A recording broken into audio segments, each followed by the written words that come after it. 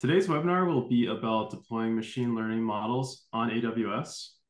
We'll first go over some common problems and scenarios that companies face when deploying machine learning models.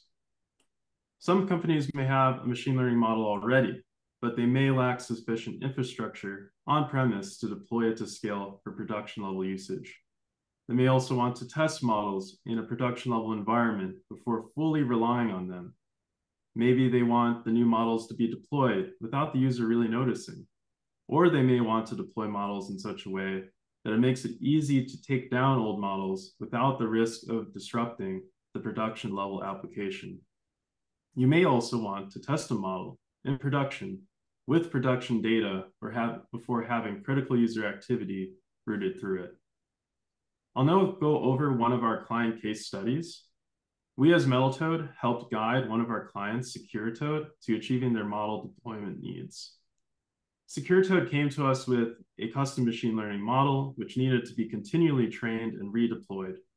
They also had a model that needed to scale to large levels of user activity, and they needed their data analysts to verify that the new models perform well against production data before a full production deploy.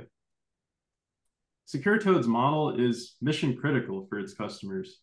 SecureToad's aim with their model is to flag suspicious activity on their users' sites using an ML algorithm and their CloudFront logs. So it was of utmost importance to SecureToad that we can verify that newer models have improved and have stable performance on production data. They also needed a deployment strategy that lowers the risk of downtime for their customers. So how did we guide SecureToad through finding a solution to this problem?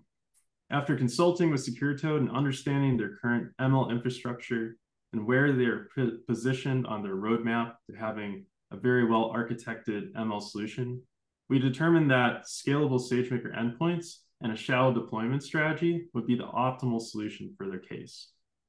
Now I will go over SageMaker endpoints and some common deployment strategies.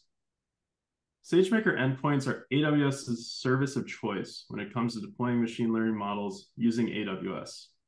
Endpoints can be configured to have a number of different infrastructure options, which offer varying levels of compute and memory to meet the needs of your use case. The endpoints also have single-digit millisecond overhead latency, which allows them to be used for real-time responses and applications. SageMaker also allows for different inference types. If you have a large model, you can use what AWS calls asynchronous inference for long-running processing times. Endpoints are also very cost-effective.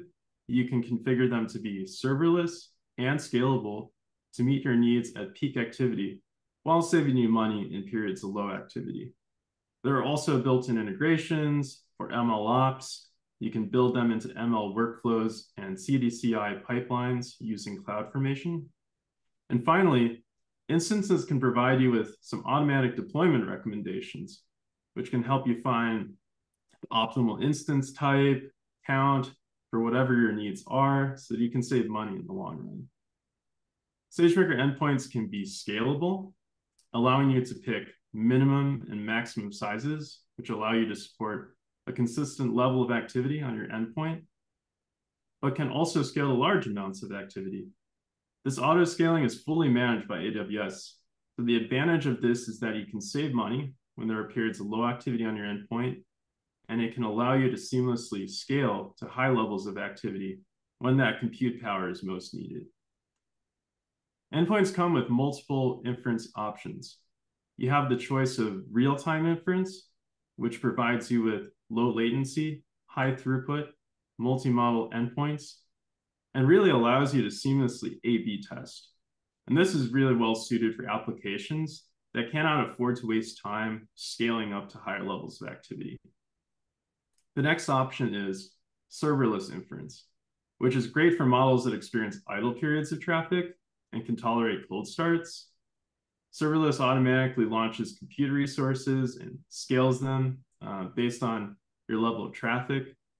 This option can be very cost-effective. The next option is batch transform, which directs activity to your endpoint in batches. And this works really well for job-based systems and when you're processing very large data sets. And finally, you have asynchronous inference, which is near real time and can support very large payloads and timeouts as well. SageMaker also offers JumpStart, which is a service that can help you to find a model if you do not have one trained. Here you can browse a number of different pre-trained models, which you can easily deploy with SageMaker. You can also deploy your own custom trained models that you may be hosting on-premise within your own infrastructure. You can take what you have on-premise and store your algorithm's code on an AWS Elastic Container Registry image. Your trained models can be stored on an S3 bucket. And with the correct IAM role, you can pull that image and the model from S3 to deploy your custom models using SageMaker endpoints. Your journey towards deploying models on Amazon SageMaker does not end there. Next, you'll need a deployment strategy. In most cases, the instant you deploy a machine learning model to production, it needs to be retrained. The data that is being fed in drifts, the model drifts, the trends drift. And you need to train and deploy new models seamlessly to ensure model quality and to not disrupt production level activity on your site. So I'll be guiding us through the following deployment strategies. On larger data and ML teams, it is best practice to have your production level ML endpoint to be on a separate account from your data scientist or sandbox accounts, which are for experimentation. The strategy for this kind of deployment is called hub and spoke. The hub is the production level environment. The spokes are accounts for data scientists and for experimentation. When we find a model that is successful, we can push it up to production level environment for deployment. This keeps the production level infrastructure in an uninterrupted and secure space. SageMaker Model Registry also helps us to keep track of model versions and where those models are stored in S3. The next deployment strategy is shadow deployment. In this scenario, you have a new machine learning model that you'd like to deploy to production. But you don't want an immediate cutover. You want to analyze the model's performance against production level data. So shadow deployment strategy involves deploying both models and routing production level data through both. One model endpoint interacts with the production level environment, while the other one only provides analytics for data scientists to analyze. So this can be used to determine whether the model performs well in production without routing all production level activity through it. Usually once a model has shown good performance on production data, you do a cutover to have the new model interact with your production level environment. In production, data scientists work to improve models in many different ways. They may be adjusting the data sets the model is trained on, or the hyperparameters. So A/B testing a new model, an old model with production level data is a really great way to validate a new ML model. SageMaker endpoints allow you to seamlessly deploy multiple models to a single endpoint, and you can allow them to distribute traffic across multiple production variants to test which one performs best. So in this example, you can specify the percentage of traffic being routed to each model by setting the variant weight. In this scenario, 60% of the traffic is being sent to variant 1, while the other 40% is being sent to variant 2. SageMaker endpoints also allow for easy blue-green deployment. In blue-green deployment, SageMaker provides 2 fleets of instances that your models are running on. The first fleet being the blue fleet, which is the old model. The second being the green fleet, which is the new model. SageMaker can shift traffic from the old fleet to the new one. Once the new fleet has been validated to perform well, SageMaker can then terminate that old fleet.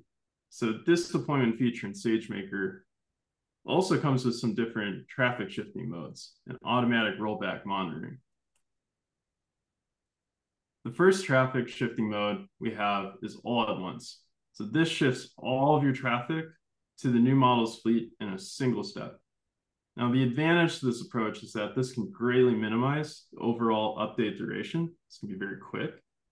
The disadvantage is that this update immediately affects 100% of the traffic on your application. So if you want to minimize update time and cost, this is your best option. The second mode is Canary. So this mode shifts in 2 steps. First, a small portion of traffic is shifted to the new fleet. And then a second step shifts the remainder of that traffic to the new fleet. So the benefits of taking this approach is that it confines the risk of the deploy. So if you have a model that you aren't sure is going to perform as you'd like in production, you can test that the new fleet performs optimally before switching over all activity to the new model. The disadvantage to this is that both fleets are operational for the entire deployment before the final cutover. So this option is best used when you want to minimize that potential risk of the deploy and minimizing the time both fleets are operational. The final mode is linear. So in this mode, a fixed portion of traffic switches to the green fleet in predefined number of equally spaced steps. So the advantage of this approach is that it minimizes the risk of the deploy due to the incremental nature of the deploy. The disadvantage is that the update duration and cost can increase depending on the number of steps you use. So this approach is best used if you want to greatly minimize your risk with spreading out deployment across multiple steps. Now that we've learned more about SageMaker endpoints and deployment strategies, let's see how they were applied to SecureToad. Since SecureToad has intermittent activity based on the number of CloudFront logs that they're processing, we're using serverless and scalable endpoints to scale to large amounts of activity when SecureToad needs it most, and to be cost-effective when activity levels are low for their customers. For model deployment, we implemented a shadow deployment strategy, like I said before, that allows SecureToad data scientists to analyze a new model against production data before doing that full cutover to the new model. And next, I'll hand it over to Joaquin to talk about our proof of concept funding opportunity for AWS. Great, thank you, Ray. Well, and it is indeed proof of concept sponsored by AWS. So we have AWS here, both Sumit and Prachi here are from the AWS side. But what proof of concept funding is really what Amazon wants to do is encourage people to do machine learning. They want to encourage people to experiment with the guidance of a consulting partner like MetalToad. So if you are working with a consulting partner like MetalToad, that's somebody who's qualified, we're an AWS consultancy, what we can do is we can put together a calculator, look at what the potential cost would be over a year-long period. And what AWS will do is take 10% of that projected annual cost and write that as a check for MetalToad or your partner to essentially do that proof of concept building. We've been doing this a number of times for different customers. Putting the calculator together is free. So it is something that if you're interested in launching a proof of concept and you'd like to know what sort of funding you would qualify for, that's something we would be happy to help you with. But it's essentially free money. Great move by AWS in terms of encouraging ML. And that's it in a nutshell.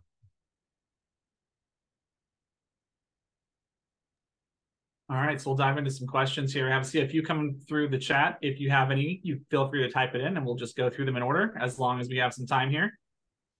So first up, what are the security considerations when deploying machine learning models, especially in sensitive domains?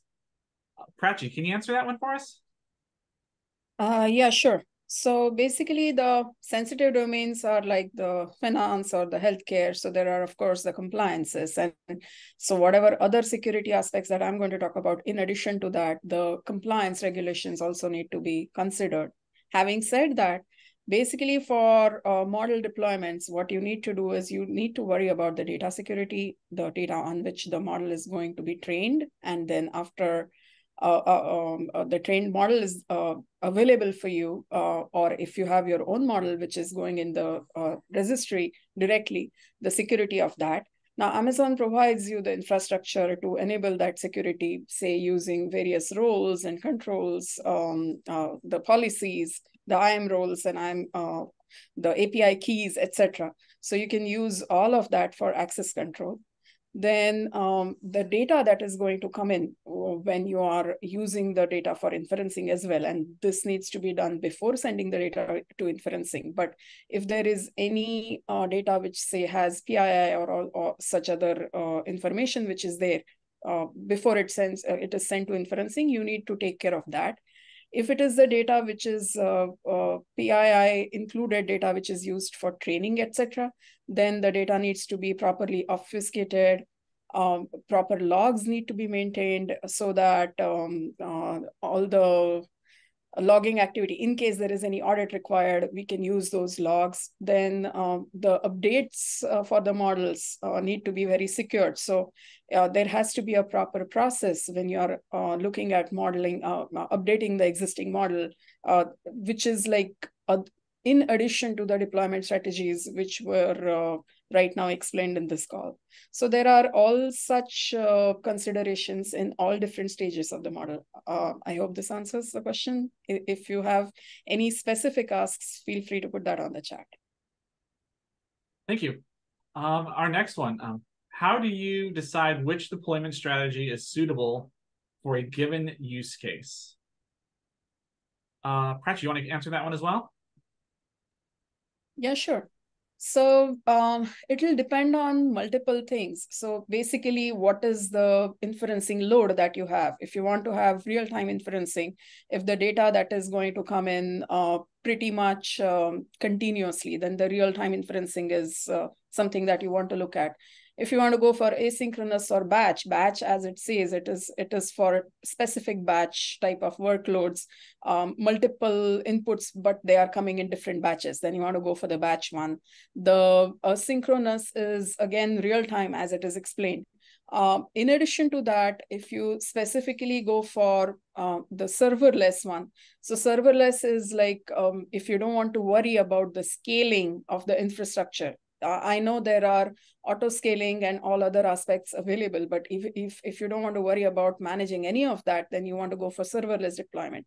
And if I want to actually talk about the deployment strategy, the A/B, the canary, or the shadow testing, personally, I would recommend the shadow testing one because it kind of gives you something which, without disturbing your current model, the shadow testing would help you understand how your new model fares. But this is only if the current model is working very well for you.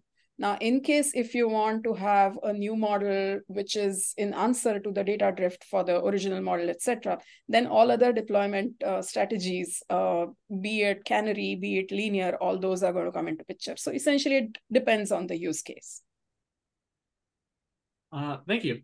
Another question here is, how does learning from existing models shape the training of new models? Ray, can you walk us through that one? Yeah, I can walk us through this one. And this one is really referring to a step in creating ML application, which is called model monitoring. So when you deploy a production level model, you're going to have a monitor which describes to you the performance of the model at a given time. And these metrics can be up to you as to what you're monitoring it for. But based on those insights, you can grasp whether either your model needs to be retuned or whether you need a more diverse data set. Maybe the data coming into your system has changed from the time since you trained your model. But basically, these kind of insights you get from those metrics guide your data scientists in the process of, okay, maybe I have to formulate a few different data sets to test if I'm lacking data diversity.